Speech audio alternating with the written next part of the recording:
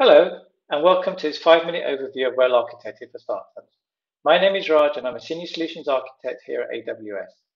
Together with you, I will dive into reliability pillar, explain why it is important, and what are the main principles behind it. So let's get started. As a reminder, reliability is one of the 5 pillars of the Well Architected framework.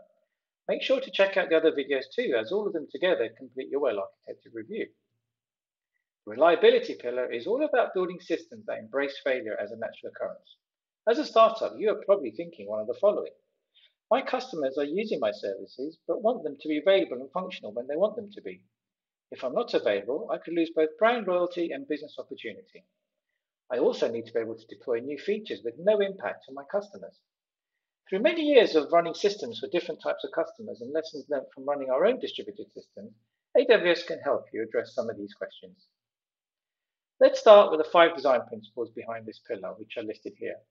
We'll explore each one by also providing examples of how to implement them in your startup environment.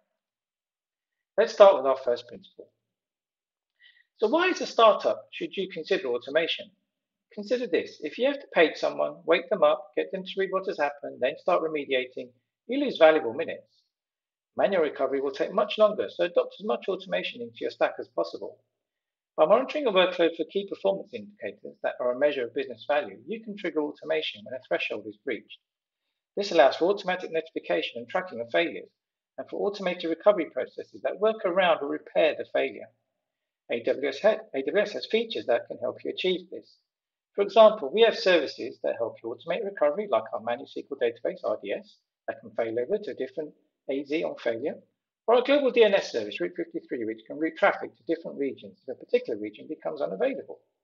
Our compute services let you handle recovery by using auto-scaling, and our distributed object storage service S3 is built to be highly resilient to failure. Let's move on to the second principle. In the cloud, you can test how your workload fails, and you can validate your recovery procedures. You can use automation to simulate different failures or to recreate scenarios that led to past failures. This approach exposes failure pathways that you can test and fix before a real failure scenario occurs. You can use tools like Chaos Monkey or our new service, AWS Fault Injection Simulator, which is a fully managed service for running fault injection experiments.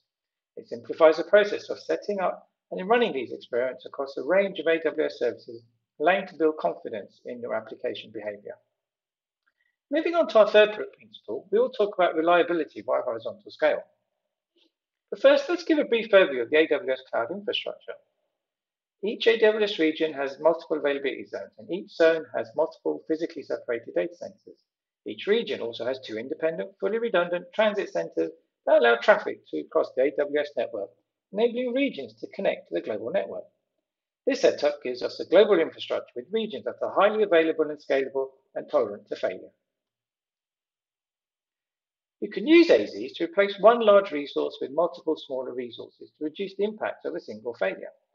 This will allow you to distribute requests across these resources to ensure that they don't share a common point of failure, and thereby achieving 4 nines of availability. Putting all this together, you can see how you can use AWS to scale horizontally. An elastic load balancer is redundant in all AZs. If an EC2 in an AZ fails, traffic goes to other AZs, and a new EC2 is replaced in working AZs using auto-scaling we talked about earlier. If the primary instance of a database fails, the standby is promoted to primary.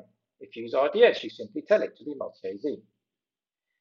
These services automatically replicate data and compute across multiple AZs, providing built-in high availability and data durability. For S3, you can redundantly store your objects on multiple devices across a minimum of 3 AZs. For DynamoDB, all your data is stored in solid-state disks and is automatically replicated across multiple AZs. We now move on to the fourth principle. A common cause of failure on workloads is resource saturation, which is when the demands placed on a workload exceed its capacity. In AWS, you can monitor demand and workload utilization and automate the addition or removal of resources to maintain the optimal level to satisfy this demand without over or under provisioning. You can also provision capacity automatically based on demand by identifying the right metric or KPIs that it is related to.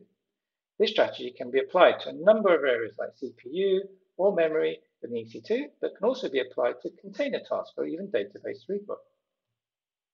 Let's close with our final principle. Adopting a practice of maintaining infrastructure definitions in code, often called infrastructure as code, allows for automated change control. This will reduce the risk of manual error, increase development velocity, and ensure tracking of changes. As a startup, you can use IC third-party tools to achieve this, or you can use AWS Cloud Formation that lets you automate and manage resources in AWS and give you a strong reliability position as your startup scales and grows. Thank you for watching this episode of Reliability Pillar. Keep watching this series as we dive into each of the other pillars. Next step, you can start evaluating your workloads by using the self-service, well-architected tool in your console. Thank you.